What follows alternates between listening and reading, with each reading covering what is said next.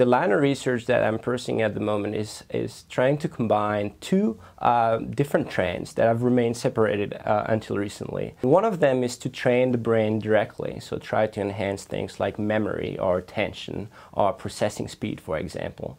And another one is physical exercise. We know today that one of the best ways to create new neurons, for example, new nerve cells, is actually to exercise, combining physical exercise in a way to create new nerve cells, and then trying to stress the brain or increase the demands by doing some kind of complex cognitive training, some complex brain training, so that we can retain those cells in the system. What we've been working on is to design activities, some kind of hybrid activities that combine both demands. So in a way, some kind of brain training integrated within physical exercise, wrestling, for example, or dancing.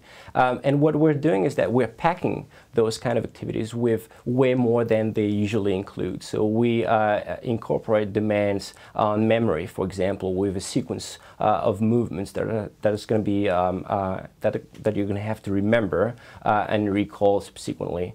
And so that's the idea here. We take an activity that already exists and we increase the demands on the brain.